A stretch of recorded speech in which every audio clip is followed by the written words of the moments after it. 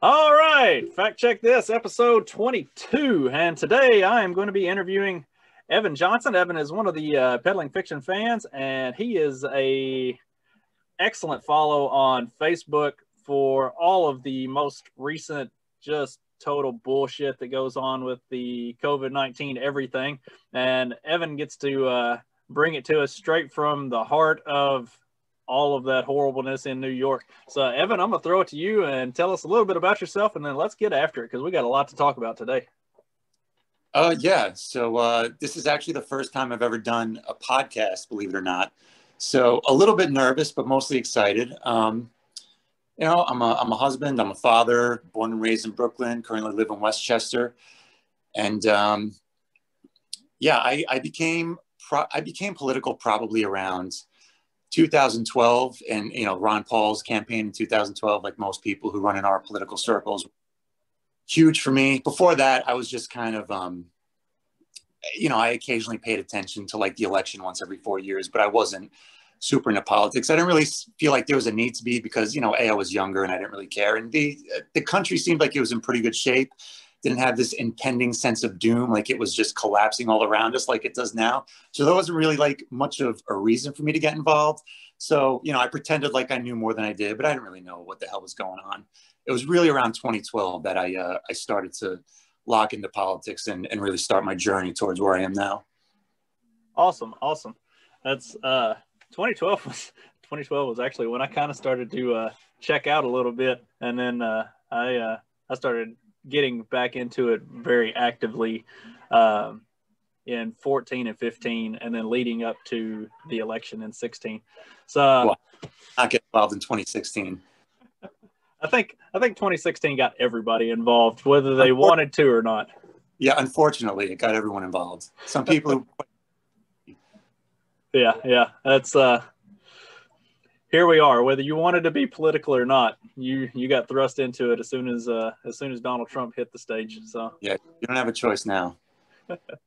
That's been something that's been infuriating for me. We're gonna derail before we even get into the subject. That like I had removed myself from politics so much for so long, and like I don't consider myself a Republican. I really genuinely hate a lot of the things that the Republicans do, and everything has become so politicized and so insane that I find myself defending Republicans for not being terrible. Like Right. that's the political climate we live in, is that for as much as I hate them, I find myself on the side of defending them just because they're not completely shit, It's well, yeah. One side riots and burns down cities every time something happens that they don't like. The other side doesn't. One side wants to celebrate transgender toddlers and drag queen children. The other side doesn't. One side wants to control your free speech and censor people on the internet. The other side doesn't. One side wants to cancel you for having the wrong opinion on the internet. The other side doesn't. So yeah, I mean, I'm not a Republican. I'm not a Democrat, but it's obvious to me, at least at this moment, which side is worse. Now, you could go back to like the peak of the Bush years where we were involved in all these stupid wars, and he was in the White House, and the left was, protesting quite rightly all these wars. I mean, at that time in America, the left was the better of the two. But things have changed. The power dynamics have changed. And as far as I'm concerned, it's not even a question right now. The left is so much worse than the right. It's not even close. So yeah, I'm not a Republican. I don't identify as a Republican. I have a world of issues with the Republican Party, but yeah, I'm with you. I kind of find myself going harder at the left these days than I do the right. Well, it's kind of the left is more or less, I hate to say it this way, but the left is a little more on the side of evil, whereas the right is just more on the side of incompetent. Yeah, I'll take that. Look, who knows? 20 years from now, maybe that'll switch. But, as of right now, yeah, you're correct.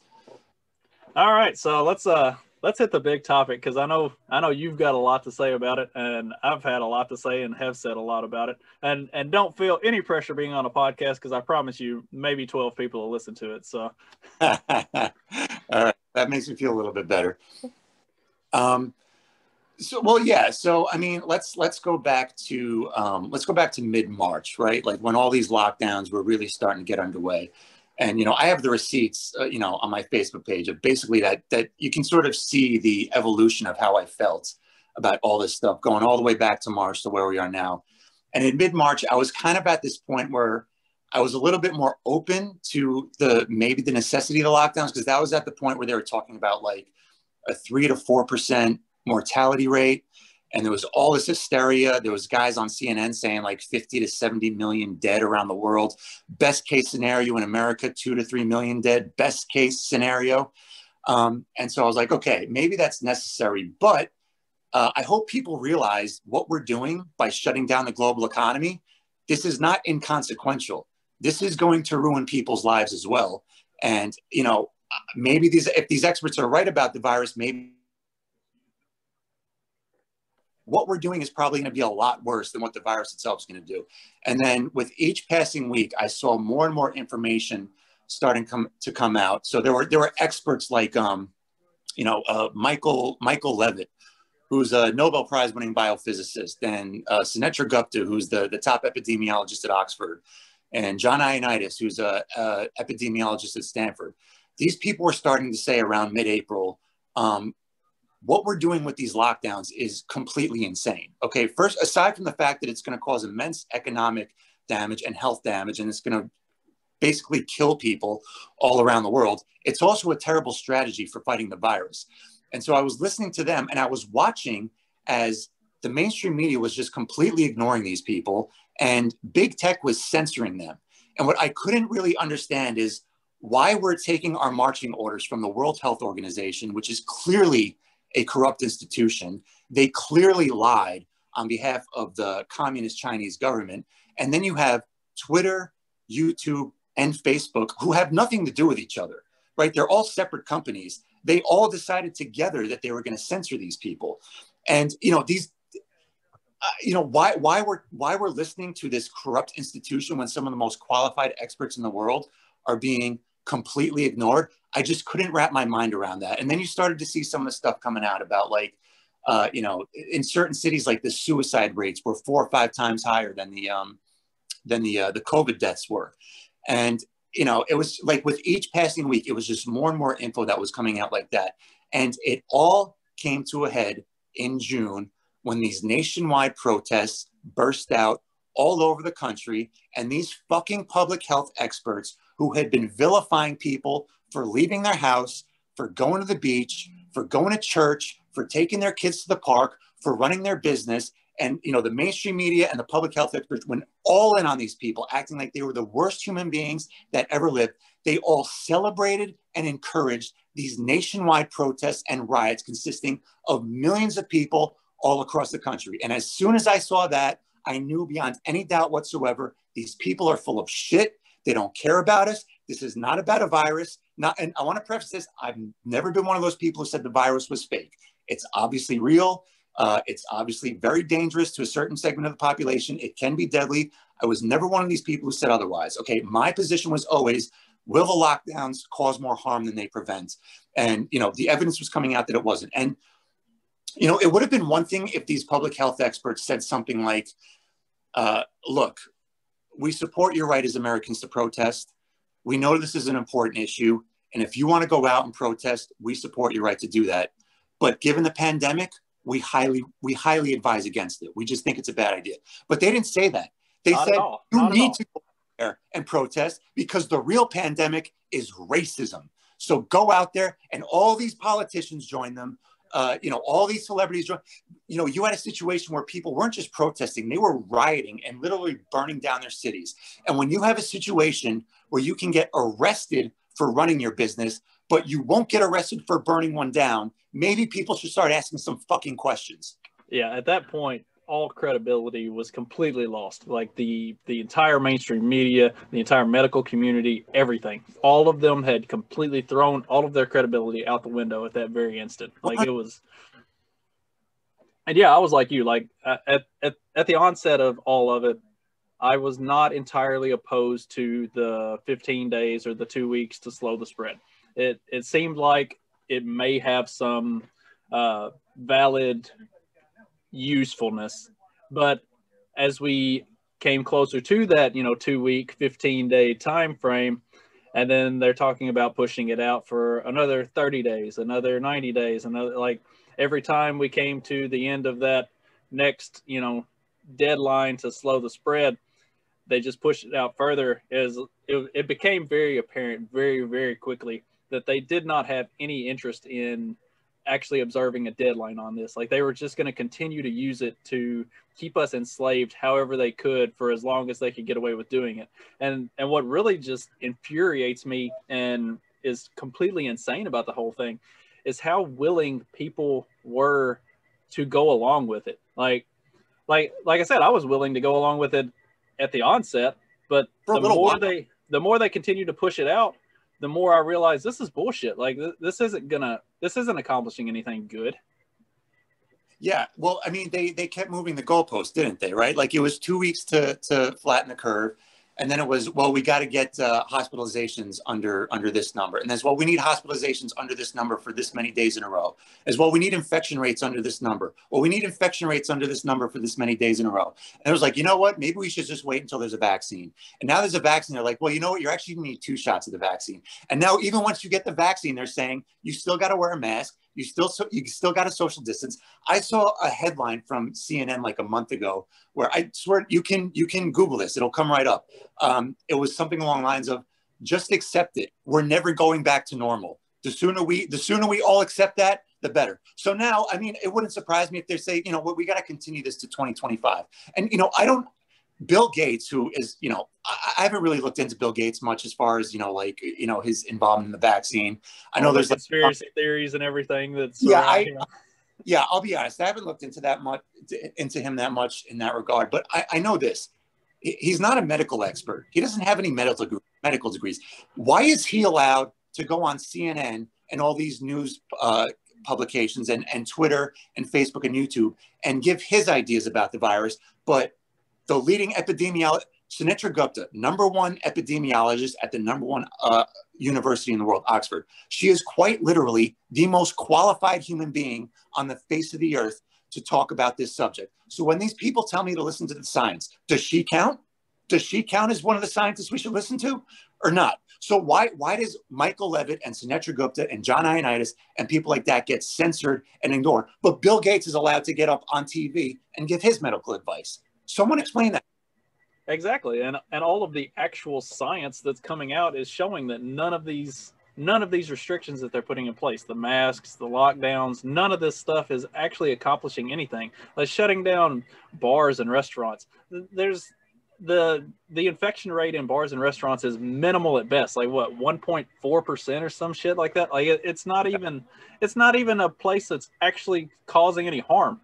But no. And then the rules that they have, that you have to wear a mask to come in, but then you take your mask off once you get in. Like it's also insanely ridiculous. Like the only thing that they're doing is killing these businesses. Like there's no actual sound science or even logic or reason behind any of it. It's just ignorance. No. Well, I mean, I think like 60% of small businesses that have closed due to COVID are going to wind up being closed forever. So they're basically done. And, Amazon and Walmart and the big tech companies, they're all making record profits. They've all become richer than ever. This has been the greatest transfer of wealth from the lower and middle class to the super wealthy, probably in all of human history. I mean, I'd have to double check that, but I would imagine. But what's funny about the restaurants? So there was, and the media is really complicit in a lot of this. So I'll give you a perfect example. So the Nashville mayor, he had data and proof that restaurants and bars were not vectors of spread in his city. And he intentionally suppressed that information and kept those businesses locked down. Now, I posted that right after it came out. He should be in jail. Yeah. You would at least think if we actually had a media that did their jobs, someone would cover it. Maybe the New York Times wants to cover that. Maybe the Washington Post. None of them. So no one covered that. But you know what story they did cover? The 30-year-old Texan who died after attending the COVID party, and his last words on his dying bed were apparently, "I thought it was a hoax," which, by the way, never even happened. That story never happened. No one was able to confirm if the party took place. No friends, no family members confirmed who this guy was or if he ever even existed, which means it didn't happen. But the entire mainstream media ran with that story, but they ignored the mayor of Nashville suppressing the data that said bars and restaurants were infectious spread. They ignored governors, including my governor, Andrew Cuomo, sending thousands of COVID-infected patients into nursing homes, which essentially murdered thousands of elderly people. No one in the mainstream media talked about that. The health secretary for Pennsylvania, the governor of Pennsylvania was one of the governors who sent COVID positive patients into nursing homes. The secretary of health for Pennsylvania, her mother was in one of those nursing homes. And before the governor put that order in, she took her out. Think about it. Another person who should be in jail. And again, complete and total silence from these lying vermin in the mainstream media. Yeah, if nothing else, this entire thing should have opened people's eyes to the fact that the politicians do not give a single solitary fuck about any of the average people. They are only out for whatever will advance their own power and their own influence. And they'll do whatever they have to protect the people that are close to them and that matter to them. And obviously not a single one of us matter to them. They will do everything they possibly can to keep us held down. But none of that applies to them. They can do whatever they want. And oh gosh, I think I talked about that with Giles when I interviewed him. Like, they have no accountability. Like, if they get caught doing it, they come out and they give some meaningless apology and then they move on. And the entire media just completely ignores it anyway. Like, the only media that covers any of this stuff are the alternative sources of media, like the Federalist or, the libertarian media, stuff like that. OAN, the ones that the mainstream make fun of and consider like these fringe alt-right outlets or whatever. Like, the only ones who actually cover any of this stuff in any honest fashion are the ones that don't get any attention. So like, it's such a shell game, the way that the government and the media handles it. And then, like you were talking about with the businesses and everything, here we've got this new round of stimulus that's coming out, and it is packed full of bailouts for the big corporations that don't need to be fucking bailed out to begin with. They've been raking it in hand over fist, and they're getting more money from the government on top of it. It's just such a farce. I'm so sick of talking to people and they, with a straight face, tell me that all of these restrictions are in place to help us and to help save lives. And it was the same thing with the first stimulus bill. It was like several $1 trillion. We got a measly, us peasants got a measly $1,200. The majority of the bill went to the big banks and to the corporations for their corporate bailouts. So the big banks get all this free money and they get to lend it out to us at interest and make more money off the suffering Americans. Okay, they did that with the first stimulus bill. They're doing it with the second one. A measly $600 to people who are on the verge of going bankrupt. Are you kidding me? While these corporations and big banks get the vast majority of this money and they don't need it. And so governors are sending COVID-infected patients into nursing homes. Joe Biden taking Lloyd Austin, who's on the executive board for Raytheon, one of the biggest weapons companies in the country, as his Secretary of State. And these fucking morons are going to look him in the eye and tell me that these people care about saving lives. Are you kidding me? Are you going to have the audacity to look at me as if I'm the foolish one? You think these people care about saving lives? There's no evidence whatsoever any of these people give a shit about any of this. Any of us. All of the evidence points to the exact opposite. And I am so tired of people looking at me as if I'm the naive one, because I can see quite clearly that none of these people care about us. Yeah, it is definitely. So the fact that, like, we can sit here and talk about this and we know exactly, like, we know all of this stuff. We've seen all of this stuff. We've actually done the research and looked into it. And there are people that, if they heard the two of us talking about this, would think that we were like these conspiracy theory whack jobs that had like no grounding in reality, because they don't want to see what's actually going on. Like, they just want to believe that the government loves them and is going to take care of them and that has their best interest in mind. And oh my God, it's just so infuriating. All this stuff is public knowledge. You can find this stuff if you want. Like, but again, back to the stimulus bills. If the media existed, which is what some people think they exist, which is to inform the American public and to keep a check on power, wouldn't one of these institutions maybe want to report on the fact that the American people are getting raped by the government in their most desperate time of need? What doesn't, like, the New York Times or the Washington Post or ABC or CBS want to cover this? I mean, but they don't, because they don't exist to inform us. They exist as a PR firm for the people in power, which is why they won't tell you that the guy who Joe Biden just hired as his Secretary of Defense is on the board of a weapons company. They won't tell you that most of the money for these new stimulus packages is going to the big banks and the mega corporations as opposed to the people. They won't tell you any of this stuff. They won't tell you about, governors murdering nursing home patients or any of that stuff. Hey, what was it? Isn't it Biden's pick for the head of Homeland Security? Like she is a huge proponent of putting people in the cages that Biden and Obama built to begin with. Like, of course, yeah. But now that Trump's out of office, the kid in cages story is going to completely go away. The reality in cages won't go away, but the coverage of it will. Exactly. Like when you control the narrative, then you control what the people see.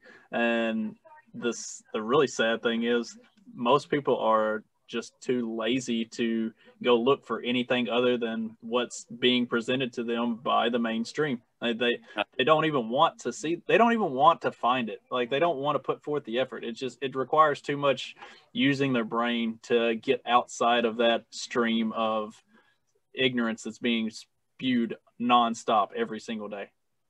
Yeah. Well, and it's easier. It's easier to just call people like you and me who do look into this stuff conspiracy theorists and to call us names. They never have any arguments, of course, right? Like, even in regards to like this virus stuff, whenever I show them evidence that like these lockdowns, aside from the fact that they cause carnage, collateral carnage, they don't even achieve their stated goal of mitigating virus deaths, right? Like, Florida removed all restrictions back in the end of September. Their curve since then has actually been like the best in the country.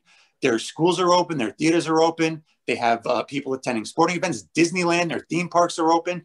Everything is open in Florida. They have one of the oldest populations in the country, and their curve has been the best in the country since they removed all restrictions. California, which has some of the harshest restrictions right now, is currently getting hit the hardest in terms of their hospitalizations of any. Illinois is another state that has harsh restrictions. They're getting, all the states that have the harshest restrictions are currently getting hit the hardest. And that's the case. That's been the case in basically every state in the country since this happened. The states with the fewest restrictions have the lowest casualty rates. The states with the most restrictions have the highest casualty rates. And it's true basically in countries around the world as well. Peru has the most harsh lockdowns in the world. Like they have the military enforcing curfews. I mean, it is the most draconian lockdown of any country in the world. They have the highest death rate in the world right now. There's no evidence these lockdowns work. In fact, have you seen so there've been a few different interviews that were done with, oh gosh, I'm trying to find the guy's name now. He was on Free Man Beyond the Wall and a couple others.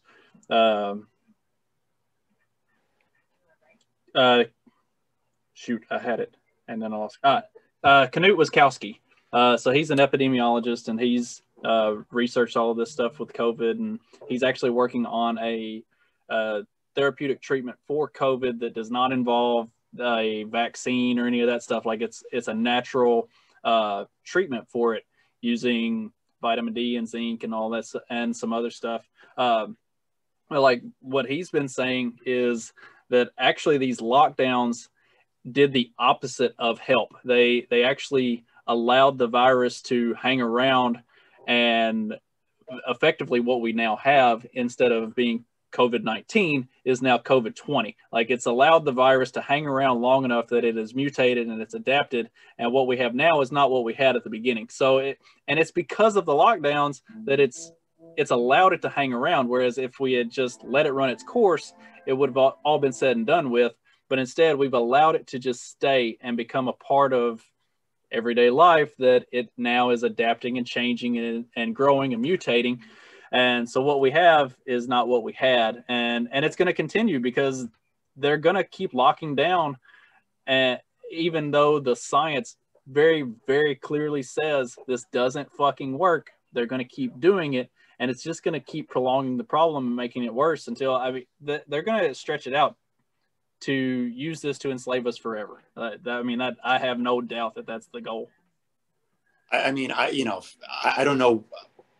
I don't know how you could come to any other conclusion at this point. Well, because it's funny, the mainstream media just this morning was talking about how the virus had mutated, right? And I was thinking, it's just so crazy. The vaccine just came out.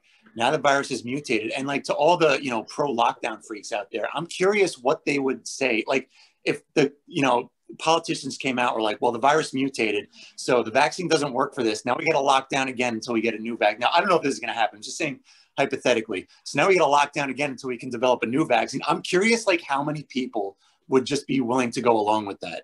Way too many. Way too many. Yeah. And the thing is, the narrative has changed every time that it needed to change. So like you were talking about, like early on, it was to slow the spread, and then to get the hospitals weren't overwhelmed. But then the hospitals were never really overwhelmed in a lot of places anyways.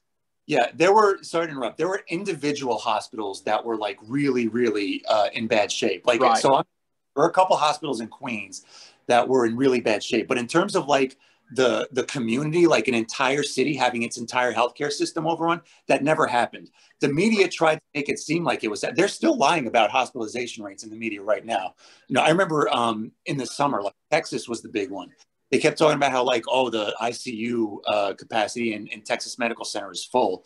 It was like nonstop. It got so bad to the point where the heads of the 4 biggest hospitals in Texas actually had to hold a joint press conference to reassure everybody that they were fine, they had plenty of resources, and that they didn't understand what the media was talking about. And they continue to do it. They just lie about it nonstop, because if you remember, and a lot of people don't, the entire purpose of the lockdowns was to make sure the hospitals weren't overwhelmed.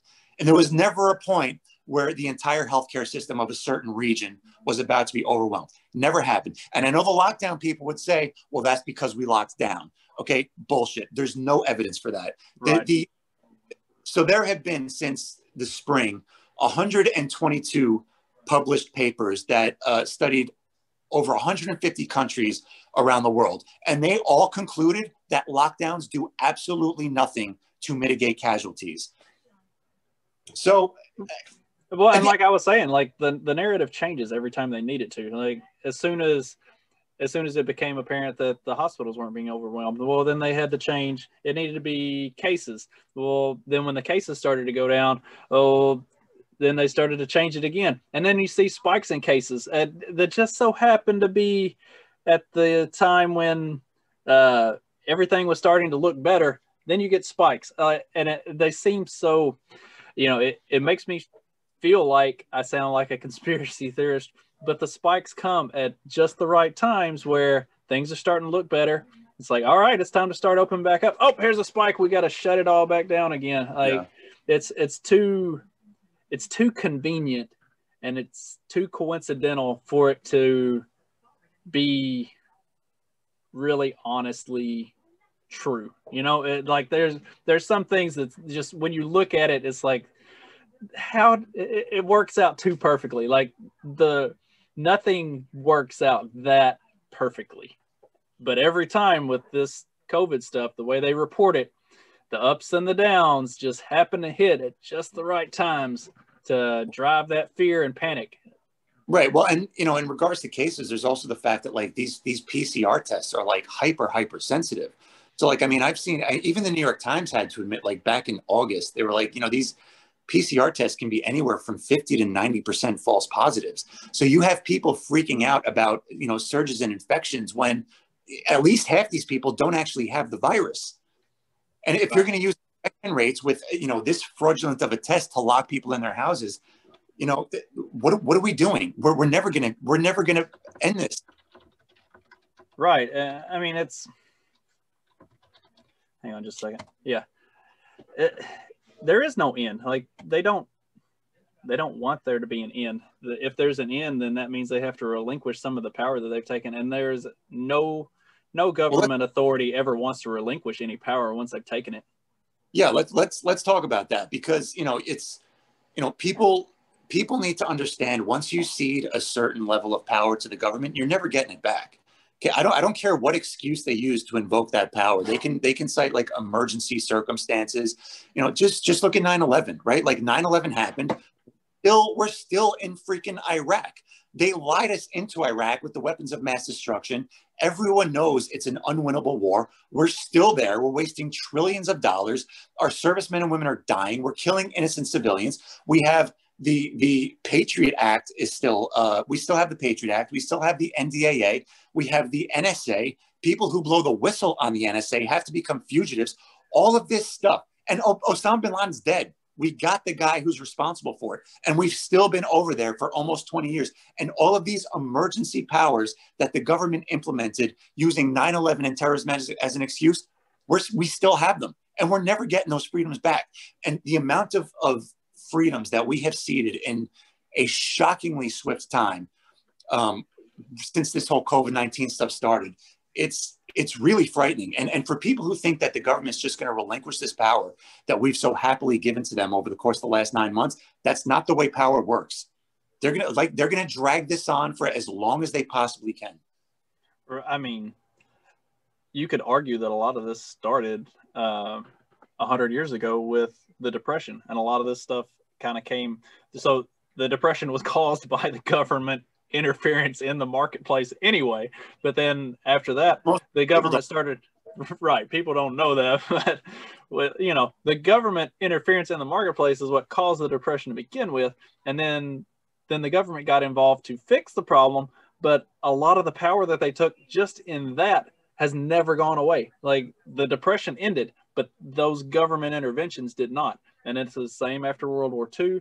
And every step of the way since then, they've just taken a little bit more and a little bit more and a lot of bit more in chunks along the way. And they never relinquish any of that. Like the emergency situation that requires them to take that power and to take that authority, that passes. But the authority and the power does not fall back. Like they just keep adding more and more. And people I don't understand how. Oh gosh, I think I posted it the other day. Like, you can't understand history and support the state. Like, there's no way you can look at history and say, okay, the state is actually on our side and they have our best interest in mind and they're going to give some of this power back. Like, it's just an emergency situation because things are so bad right now. Things will always be bad. And if things aren't bad, they'll find a way to make it bad so that they can continue to have more power. How many people did governments needlessly kill in the 20th century alone? These are the biggest mass murderers in the history of our species, and yet we're brainwashed into believing that they're all a bunch of noble public servants. They're not. They're psychopaths. They're megalomaniacal psychopaths. They care about nothing except their own power. They're beholden to their corporate lobbyists, not to us. They write laws in place to favor their corporate lobbyists and not us. And I'll even go back further than the Great Depression. The federal income tax, that was supposed to be temporary. It was supposed to be a 3% tax on the wealthy for a temporary period of time. And now middle-class people have a third of their paychecks taken away from them. Right. It just doesn't matter what excuse they give to implement these measures and these power grabs. You never get them back once you give them away. Right. If anything, it's going to go in the opposite direction. It's funny that you brought up the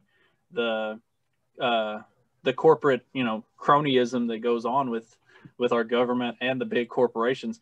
Like, I had a guy that actually laughed at me because I said that the government was so embedded with the big corporations, and he was even willing to concede that there were some situations where that was the truth. I was like, you're going to have to prove to me how those situations that you acknowledge are the exception and not the rule, because those few situations that you see are just a thumbprint of the full everything that actually is going on. You just choose to ignore it. Like, it boggles my mind that people can actually see the small stuff, but they don't want to look at the big picture of it. Yeah, it's cognitive dissonance. And it's maybe because the truth is too scary, this entity that they're expected to worship and believe and trust and place their faith in, that it's actually I'm trying to think of an analogy that isn't too, because one came to mind, but it might be a little too edgy. So it's like thinking your rapist is making love to you, right? Like that's basically what the government. That's how people feel about the government, right? That they think that the guy who is, just committing the most heinous sexual act of violence against them is, you know, is making love to them the way, you know, a husband would make love to his wife. And it's not. They're raping you. And that's the nature. That's who they Munchausen syndrome? Is that what it's called? Stockholm syndrome. Stockholm, that's the one. I don't know. I got Munchausen's wrong. I'll have to look that up now. Find out what that actually is. Yeah, Stockholm syndrome, where you basically fall in love with your captor. Right, exactly. But that reminds me. I heard someone say something funny regarding Stockholm, because Sweden famously didn't lock down, particularly during the spring. And someone said something great. They were like, amazingly, the Swedes are the only ones who don't have Stockholm syndrome. You know, and speaking of Sweden, because, you know, talk about experts getting their predictions wrong. They said that Sweden, because they weren't locking down, would have 100,000 deaths by the summer. As of right now, they have like 7,000 deaths. And what's really interesting, if you look at their mortality per year, they're actually on pace to have a death per year that's completely, which means they're going to have no excess mortality compared to the past 10 years, which means basically every person who died from COVID was already very sick, and the virus basically just took them away a few months earlier. So you can't look at Sweden and tell me that lockdowns are necessary. And this needs to be said. The crazy thing with that is, like, if you look at death rates in the United States, there's not a severe excess of deaths in the United States either. Like, in fact, in a lot of cases where you would expect to see, like, so heart disease, cancer, like, there are certain things that have been trending upwards for the past like 20 years. And like, there's nothing in 2020 that would cause any of those causes of death to decline. Like, you know, the only thing that changed is COVID. So you should see a severe excess amount of deaths because of COVID, and those baseline ones that are always there and that continue to trend relatively steadily up should continue to go on their same trend. Well, heart disease, cancer, some of those other causes of death have actually sharply declined in 2020 because everything's being accounted to as COVID. So, like, total mortality rate for the population has not increased significantly. It hasn't increased at all, in fact. So it's just the way they report it is what changed. Right. Well, and I should preface this. I don't personally know anyone who died from COVID, but I do know people who know people, right? And I just, you know, I don't, like, if any one of those people are watching, I really don't want them to, like, become offended, like I'm downplaying what happened. But the fact of the matter is, these COVID death rates, they are hyperinflated, because if you test positive for COVID-19 and you die for any reason whatsoever, you get attributed to a COVID death. I have a friend who works in a hospital in New York. He said a 16-year-old kid who unfortunately got hit by a truck and wound up dying. But when he was at the hospital, he tested positive for COVID, and he went down as a COVID death. And this was happening all across. If you died for any reason, but you tested positive, and keep in mind how fragile PCR tests are, where they're up to 50 to 90% false positives, you go down as a COVID death. And they were testing people post-mortem, like people who died of nothing that even would have been a reason to suspect COVID. They were testing them post-mortem, and if they tested positive post-mortem, they were attributing it as a COVID death. Like, yeah. And so why would they do this? Like, what's the purpose of doing this? Other than to conflate the numbers and drive fear. I mean, I don't really know what other conclusion you could come to, because it doesn't make sense. And, you know, the people who are, you know, very much pro-lockdown, the one argument that they always have, and it's, you know, it's a way of trying to get the moral high ground. It's how many people need to die. You're questioning the lockdowns. There's a virus. How many people you want to die? You care about the economy. Okay, well, how about this? It is estimated right now the global COVID death is somewhere between 1 and 2 million. I think 1.5 and 2 million, somewhere between there. It is estimated that around 150 to 200 million people globally are going to starve to death as a direct result of these lockdowns. Okay, so the one argument you have is that you want the lockdowns because you're going to save lives. You don't even get to use that anymore. The one argument you have, you lose by a factor of 100. So there is no excuse whatsoever at this point given everything we know, to continue to support these lockdowns. They don't work. They destroy lives, and they cede an unprecedented amount of power to these lunatics in the government. Yep. And I mean, there's the other thing that's been brought up pretty regularly, and I really need to look more into numbers, because I'm very much a numbers guy. Like stats can they can paint a picture.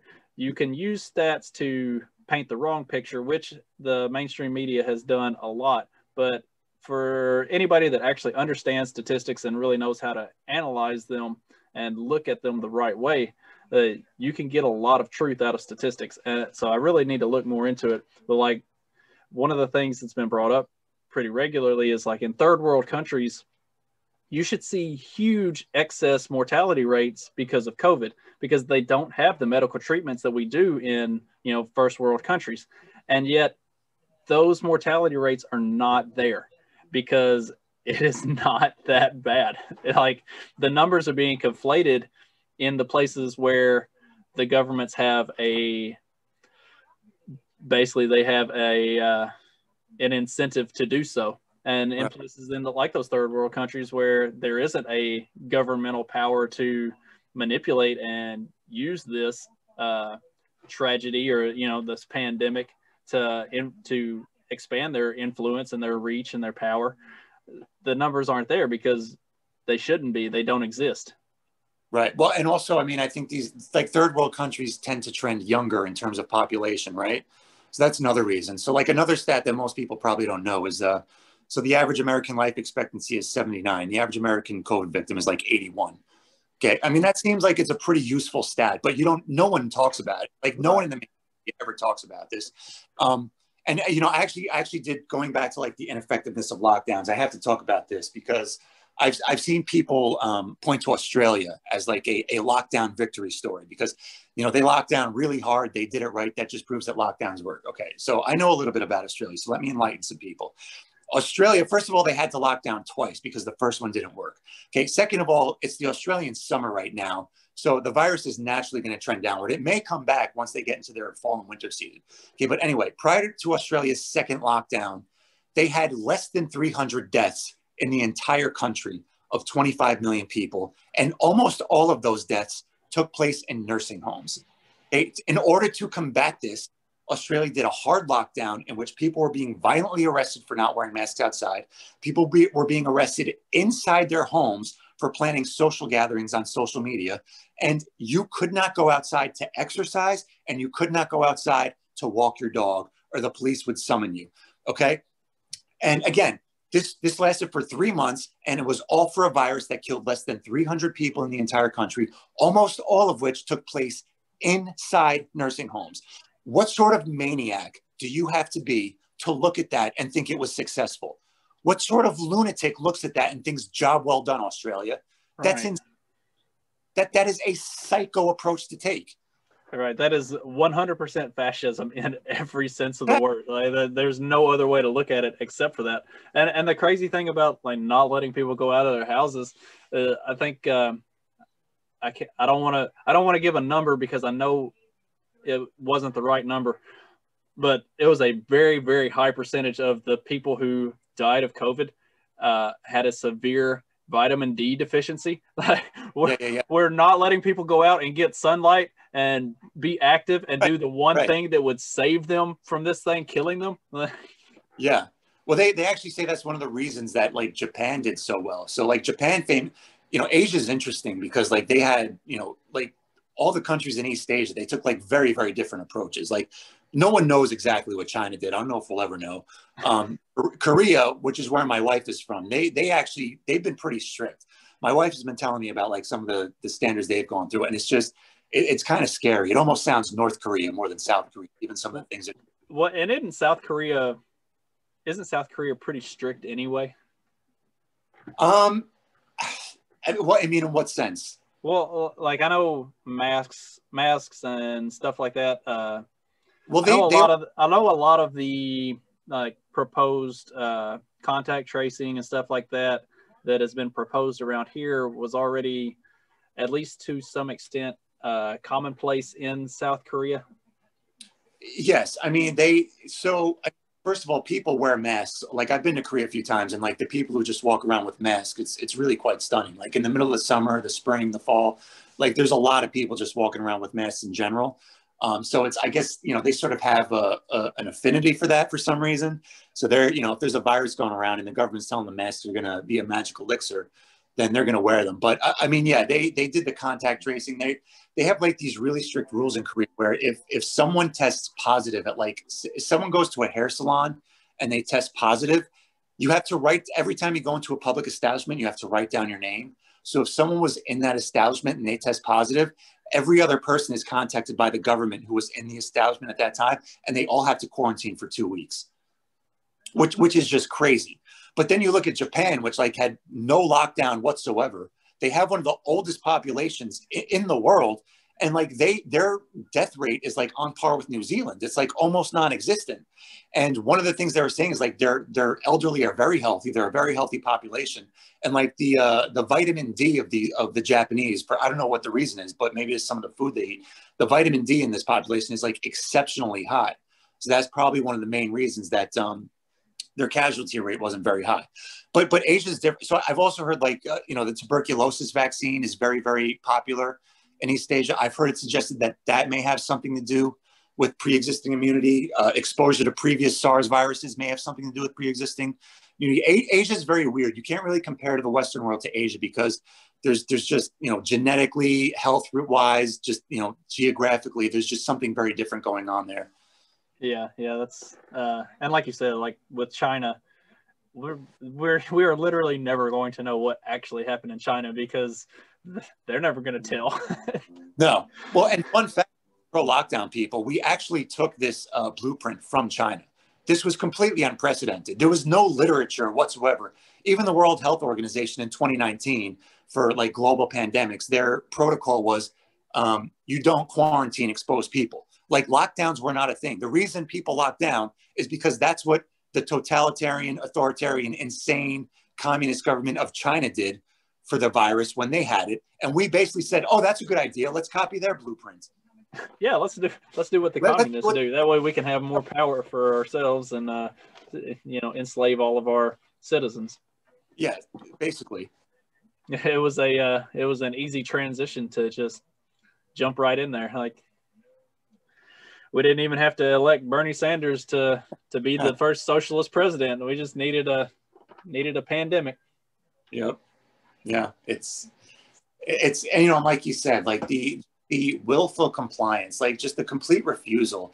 It doesn't matter how wrong the public health experts have been. It doesn't matter how little interest these politicians have in following their own guidelines. Gavin Newsom closing all indoor and outdoor dining.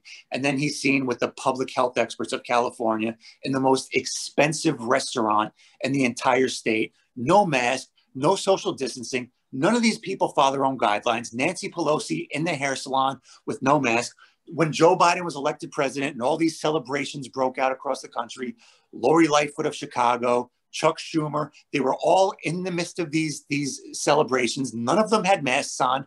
They have no interest whatsoever in following their own guidelines. And it's just crazy because, the amount of people who are more readily willing to blame me for not wearing a mask when I'm outside than these politicians who are literally ruining people's lives. And so you want to talk about masks for a little while? Yeah. We may as well hit the mask thing. I mean, Have you listened to the Alan Stevo interview on Peddling Fiction yet? Yes, I have. Yeah, it was very good. Yeah, I liked him a lot. Yeah. All right. So let's hit masks for a while. Okay. First of all, aside from the fact that the most comprehensive study and the only clinical case study regarding masks, which was the Danish study, the most comprehensive study, the only clinical case study that was ever performed regarding masks, came to the conclusion that they're completely useless, despite the fact that every study ever done, including the CDC studies prior to 2020 about mask wearing by the general population, concluded that they're completely useless, despite the fact that every place that currently has the biggest surge in infection rates have had mask mandates in place for months and have the highest compliance of mask wearing in the entire country, despite all this stuff. Okay, so here's the question I have. If masks really are the magic elixir, why isn't Dr. Fauci one of the most hated people in the country? Given that this guy was basically anointed the ultimate authority on all things COVID, and he back in March literally laughed at the idea of people wearing masks, and he encouraged people not to wear masks. If masks are the magic elixir that save lives, why is Dr. Fauci not one of the most hated people in the country? Why is he still adored by the media? Why does he still get to go on late night television and The Daily Show and talk with celebrities and be on the covers of magazines and throw out first pitches in baseball games? All these people who act like I'm personally responsible for every new infection in New York because I don't wear a mask while I'm outside. They want to direct all their ire towards me and none of it towards Dr. Fauci. And that's the mindset that pisses me off. There's no accountability towards these psychopathic rulers who are responsible for all of this. Instead, they will direct it towards their next door neighbor because he saw his family on Thanksgiving. These people would have made perfect Soviet citizens. They would have ratted out their friends to the secret police faster than anyone else in the Soviet Union. That's one of the, I don't think enough people have read 1984 and Animal Farm. And like, that was one of the things that always really struck me in 1984 was the children were trained and conditioned to report their own parents. Yeah. It happened in Nazi Germany and communist Russia as well. Probably right. Communist. Oh, yeah. They turn parents against their kids. The state knows how to brainwash people to turn their parents against their kids. And the thing about masks, like, and look, whenever I go indoors, I always put my mask on. Like if I go into a private business, like a grocery store or a restaurant, I put my mask on. I don't make a big deal out of it. It's a private business. They have the rules in place. I'm not looking to make some 19-year-old employee's job difficult by being a dick about masks.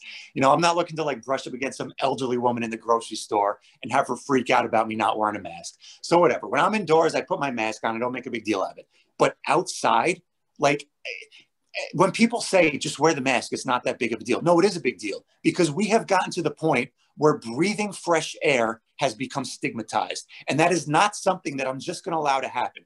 Properly taking in oxygen without a piece of cloth covering in your oxygen holes has become akin to labeling something a murderer. And I'm not allowed to let that happen, especially when there's no evidence whatsoever that suggests mask wearing by the public is effective. Okay, and I know that people say, well, if masks don't work, why do all the healthcare professionals wear them? That's different. You're talking about inside a hospital, usually when they're performing surgery, they're indoors.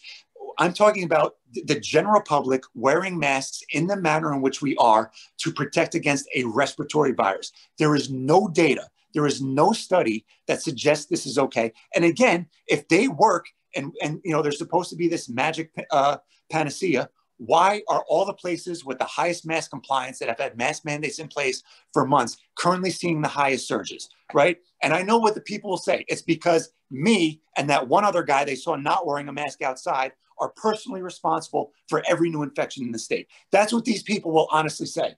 Yeah, it's my fault because I don't wear my mask when I'm driving around in my truck. But right. Exactly. It's not the fault of the person who's wearing their mask while they're driving, but then they pull the mask down so that they can take a hit off their cigarette, blow the smoke out the window, and then pull the mask back up. Right. or the lady who, so I wore a face shield I work at Lowe's and we're required to wear face masks or you can wear the shield. So I was wearing a face shield and so that they could see my lovely face. I was in sales, but I was wearing the face shield. And this lady who had her mask like off of her nose, like it's just covering her mask or her mouth, comes up to me and tells me, that face shield doesn't do anything. I'm like, lady, I'm not pretending that it does anything. You're the one that's wearing a mask that's not over your nose and thinking that you're actually doing something to, make the world a better place here. Yeah. Well, John mentioned this on the podcast the other day. He's like, okay, think about what we're doing with our mask. Okay. Like we take it off, we put it back on, we put it in our pockets. It's just sitting out, collecting germs, collecting viruses, collecting bacteria. Then you put it back on your face. You're so careless with it. Like, has anyone ever considered that maybe like mask mask wearing in the manner in which we are might actually have some detrimental health consequences. Well, and my big problem with it is, like, I've got facial hair. Yeah. When I have the mask on, I can feel the dampness and the heat on my face. Like, fresh air solves a lot of these problems. Like, you are creating a petri dish for everything to just sit there and get in. And these masks are not keeping anything out. Like, they're not, that's not what they're designed to do. They're not keeping anything out. So you're creating this perfect environment for all of that horrible shit to just grow and thrive.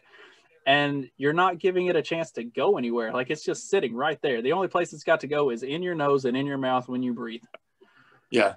Yeah. And I mean, just think of, there's probably millions of people in this country, and I just realized this, who, honest to God, have probably not taken in a breath of fresh oxygen in months, because the only time they're not wearing their mask is when they're in their homes. As soon as they step outside, they put the mask on. They have not breathed in fresh oxygen unrestricted in months, you know. And think about what we're doing to our kids. Like, there are entire generations of babies and toddlers who, aside from their immediate family, they've never seen the face of other people.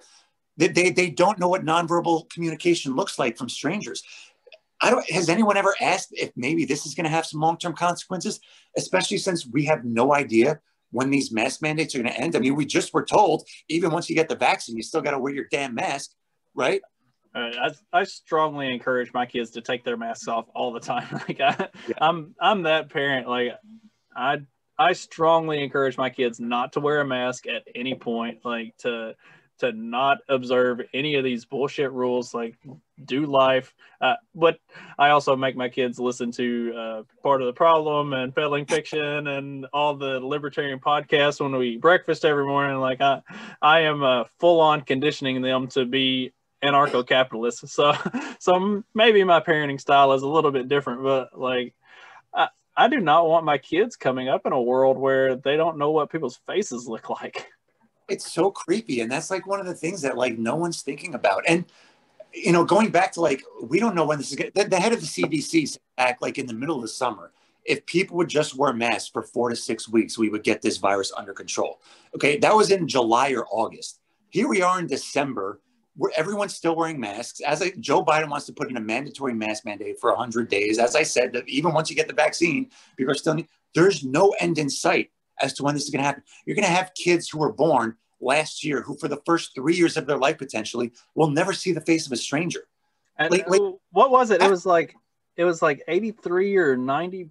It was really high. It was in the 80 to 90% range of people who were asked, people who were diagnosed with COVID were asked about their masking habits, and 80 to 90% said they wear it either most of the time or all of the time. Like, yes. Yeah, the majority of people who were getting infected with COVID were like regular mask wearers. So, you know, if we all wear our mask for 4 to 6 weeks, it goes away, except that everybody who's getting it is wearing a mask almost all the time anyway. I think. Yeah, that was that. Yeah, I remember that study. You know, and it's, you know, I live in New York, and when I walk around in like Manhattan, I'm literally the only person outside not wearing a mask. Occasionally, I'll see one other person. The entire city's masked up. The entire city. So unless your explanation is that I'm personally responsible for every single new infection in the city, then how do you explain New York experienced a surge with all these people wearing masks? If masks are solve everything. Anytime I'm out in public, except for when I'm at work, I'm carrying a gun. So it's kind of discouraged that you wear a mask and carry a gun. I can't do that in New York. I'm jealous. Yeah, y'all are. You need to move to a good red state where you're allowed to open carry. Oh, believe me, I want to. I was looking to move a couple of years ago because I'm just done with the winter. Most of all, like, I can't deal with this anymore, and I wanted to move someplace warm. It's still my hope that someday I'll make it out there, but as of now, I'm stuck in New York for at least the time being. I got myself one Philadelphia winter, and that was about all I really cared for. Yeah, but aren't the winters pretty like brutal in Indiana as well? Well, I'm in the southern part of the state, so it's not too bad here. Oh, okay. Yeah. New York winters suck. I'm totally done with it. I want to move someplace warm, someplace where, you know, guns aren't stigmatized. especially with this increasing tyrannical government who's, tells you whether or not you can see your family on Thanksgiving, how you can use the bathroom, who you can hug, what you can eat, how you can eat. The head of the CDC traveled for Thanksgiving. Cuomo traveled for Thanksgiving. And when speaking of Cuomo, going back to an earlier part of the conversation, he's being considered for Joe Biden's attorney general. And the reason was the brilliant way he handled the coronavirus. He got a book. He got a book deal. Was that? He got a book deal. I mean, have you seen? He has the highest death rate of any state in the country, and he's going to be Joe Biden's attorney general because of the brilliant manner in which he handled coronavirus. Again, sent thousands of COVID positive patients into nursing homes. But yeah, these people care about saving lives. Get the hell out of here. All right. Well, what was it? Was it the mayor of Denver that said that nobody should travel for Thanksgiving? While like he sent that out from like family members' house in Mississippi. Like he had traveled out of the state, but he's telling people not to travel for the holidays. Like what a crock of shit. All of the most authoritarian, sanctimonious politicians, they just brazenly disregard the own standards that they set for the peons, and no one seems to care. No one asks questions. They always make excuses for them. They won't make an excuse for, they won't engage me honestly about why the lockdowns don't work. Okay, they'll give me a dirty look for not wearing a mask when I'm outside, but they'll just always find a million excuses to make for our rulers who just are complete nut jobs and have no interest in following their own guidelines. It's insane. And that's probably the one thing that pisses me off about all of this. Yeah, the whole thing has been, it has really showed people's true colors. Yeah, that is for sure. Yeah. Yeah. That's, I'd mentioned it in an episode that I did, I think it was last week. I removed some friends on Facebook because they were basically bragging about reporting businesses for not wearing masks. Like, these people are just trying to stay open and make a living, and you're going to report them to the health department because they're not wearing masks. Like, fuck you and everything about you. Like, you are the worst kind of person. They are, and I got into it with someone. I said this a little while ago, but I genuinely mean it. These are the people who be ratting out Jews in Nazi Germany. They 100%, because they have demonstrated that they will do whatever authority tells them to do so long as they have been scared enough into doing it. They have demonstrated that is the impulse and the mindset that they have. So all these people ratting out their neighbors, ratting out businesses for staying open, and neighbors for seeing their families on Thanksgiving, they would be the people ratting out Jews in Nazi Germany, 100%.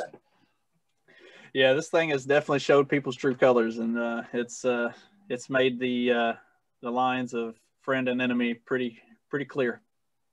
It certainly has, yeah. But I don't know. I'm starting to see some glimmers of hope. I'm seeing like the amount of people who comply with lockdown restrictions this time around. It's like twice the number that it was the first lockdown. It's still not nearly as high as it should be. It's like 36% now, right. But it was 18% for the first one. So we're moving in the right direction. Well, and then there are also a lot of courts in different states that are either shooting down some of these executive orders, or that are siding with the businesses that are suing the state because of being shut down and the unjustness and the unconstitutionality of the shutdowns. So there is a lot of, the longer this drags out, there is a lot of hope that's kind of starting to flicker out there of maybe things are starting to move in the right direction, and maybe people are starting to really come around to what a lot of us have been saying, since April. Yeah, I hope so. And, it's, I should probably get going soon, but we can maybe on talking about this for a little while. So this has really gotten politicized in a lot of ways, right? Like it's to the point where like more red-leaning people are like against the lockdowns, and more blue-leaning people are, in favor of the lockdowns. I was saying since mid-March, since before this got politicized, I was questioning the lockdowns. This is not political for me. It has nothing to do with political affiliation for me. This is me understanding that the dangers of ceding this much power to the government, the consequences of what these lockdowns have wreaked, and the complete lack of evidence that these lockdowns even remotely come close to achieving their stated goal of mitigating viruses. So it's not a question, and I have to repeat myself because the people I argue with about this, they just don't listen. It's not a matter of whether or not the virus is real. It clearly is. There's two questions you have to ask. Number one, do these lockdowns achieve their stated goal of mitigating casualties? And number two, are the benefits greater than the costs? And the overwhelming evidence to both those questions reveals that the answer is a resounding no. So there's no reason to do them.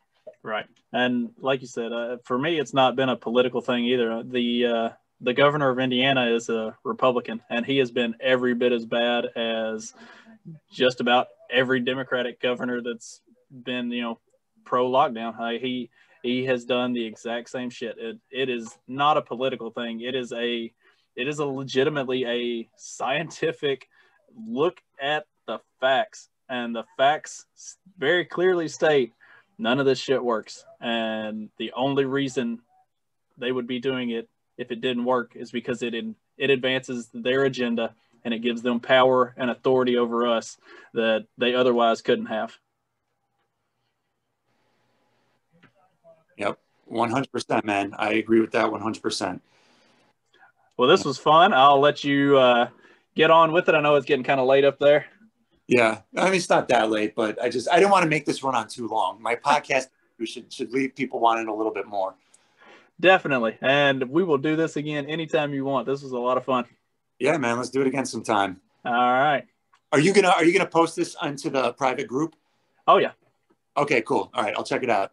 Yep, this will go up in the private group. It'll go on my personal YouTube and Facebook channel or page, and also the podcast, my podcast itself. So it'll be all over the place, and I'll be sure to tag you and everything so you can share it with whoever you want to. Because I think this was an excellent conversation, and you had a lot of really great content to bring. So thank you very much for joining me, and everybody listening. I will be back next week with another one where I'll probably talk more about the same shit, different day.